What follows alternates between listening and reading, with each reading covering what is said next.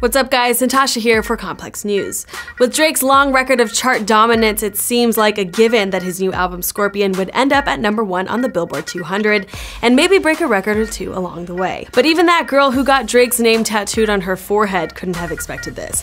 Billboard reported on Monday that industry sources tell them that Scorpion has set a new US one-week streaming record for an album with over 435 million streams. The previous record was held by Post Malone's Beer Bongs and Bentleys, which had 431.3 million streams in its first 7 days this past spring.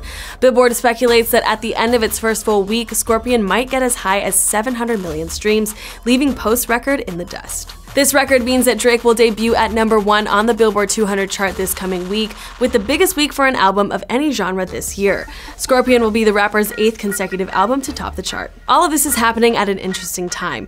The next Billboard chart will be the first one to be calculated using new rules. Now, a stream that comes from a paid subscription will count for 3 times as much as one that is ad-supported. It will take 3,750 ad-supported streams from a given album to count as a sale, but only 1,250 for subscription-based streams.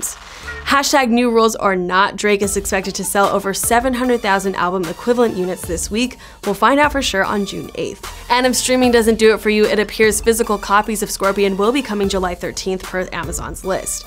Complex reached out to a rep for Drake for confirmation. For all the latest about Scorpion, subscribe to Complex on YouTube. For Complex News, I'm Natasha Martinez.